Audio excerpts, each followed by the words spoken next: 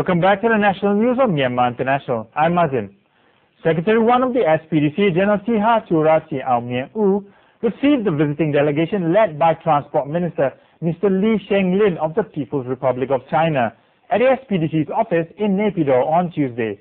Also present were several ministers and officials, as well as the Chinese ambassador to Myanmar, Mr. Ye Dabo.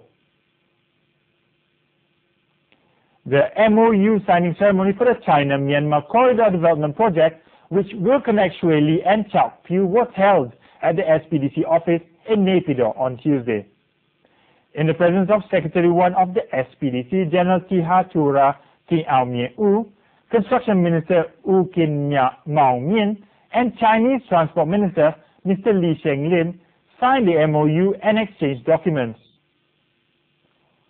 Likewise, the contract for the Yangon Tidan Wharf construction project was signed between Shui Na Wha Company Limited and the China Harbour Engineering Company Limited. For those nationality groups who have recently embraced patriotism for this country, arrangements have been made to transform them into border guard troops to protect and safeguard the noble objectives for the national unity, solidarity and perpetuation of the sovereignty. Through peace and national solidarity, sustainable development programs can be achieved. The national defense has been carried out with the united strength of the Tatmadaw and the border guard troops. On the 18th of November, the border guard troop was formed in Shan State East, and it was attended by Lieutenant General Yamint of the Ministry of Defense, the commander of Triangle Region Command, several senior officials, and the local people.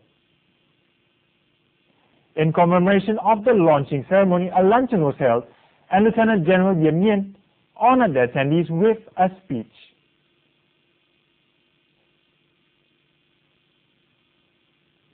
The national racist armed groups feel honored and delighted to shoulder the duties of safeguarding the state by legally holding arms in order that eternal peace can be achieved in the border areas. Moreover, the local national races have welcomed the formation of the border guard troops with open arms.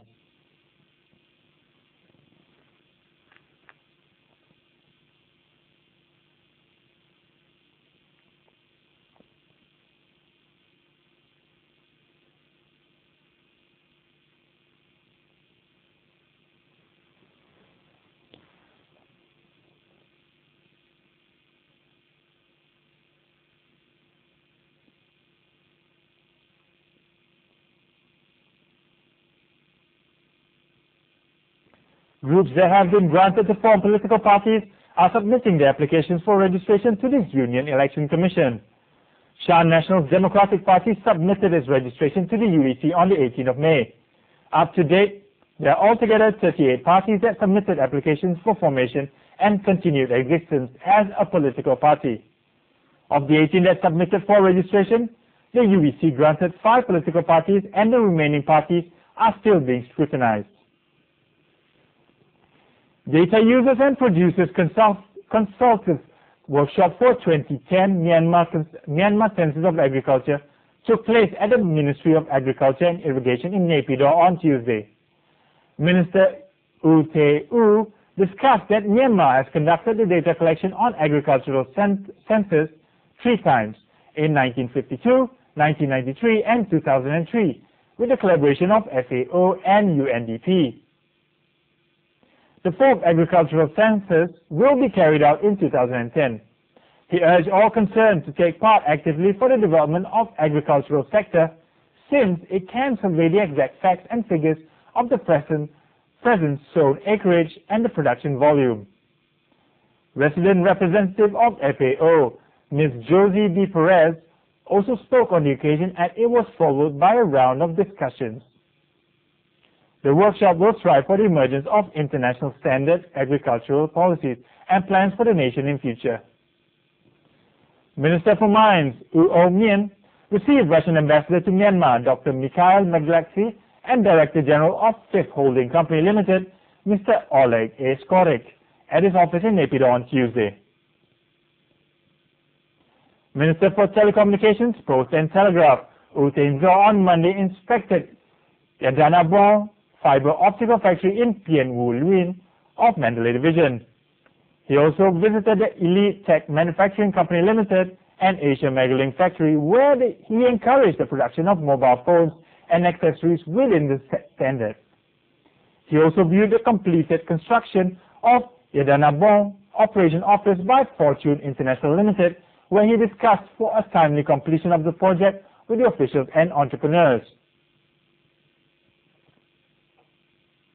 Minister for Information, U Cho San, visited the Censor Hall of Myanmar Motion Picture Enterprise on the 16th of May, where he inspected the installation of acoustic equipment and Dolby Digital sound system, high-definition camera, and accessories at the Aricam studio and the completed installation of Strong Highlight 2A machines. The minister encouraged the movie industrialists and artists to promote the quality production of Myanmar movies with collective efforts.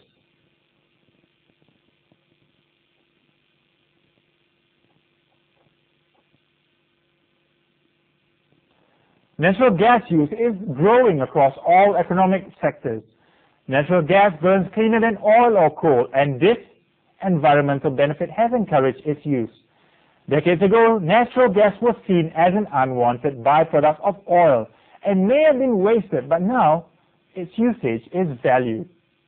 With the aim to meet the increasing domestic demand of fertilizer for agricultural purposes, the Ministry of Energy is implementing number 4 fertilizer factory, Nyong Daga, in Mobi Township of Yangon.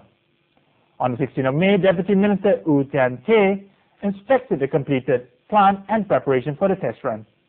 He also inspected Iwama Gas Control Station and Alon Gas Station, which is part of the natural gas pipeline project by Myanmar Oil and Gas Enterprise in order to meet the increasing domestic demand of natural gas in Yangon. ASEAN Illegal Trafficking of Wildlife Enforcement Network held its 5th meeting at the Ariam Palace Hotel in Naypyidaw on Tuesday. 47 representatives from ASEAN countries and the ASEAN Secretariat attended this meeting, and they discussed research findings on wildlife conservation. This year, monsoon's late, and the day temperature is extremely higher than the previous years. So some areas in Myanmar are encountering the water problem. But the government, together with local authorities and well-wishers, are trying to handle the problem by all possible means. In Mandalay Division, Nyang U, Nato Ji, and Taung Ta Township Development Committees have been distributing sufficient drinking water to the people for their daily use. In Bago Division, also, the Township Development Committees of Jio Binga, Tegong, Wo, Tanaping, and Kawa also provided sufficient drinking water to the nearby villages daily. Well, that's the end of the national news on Myanmar International. I'm Mazin Siraj, and thank you for watching.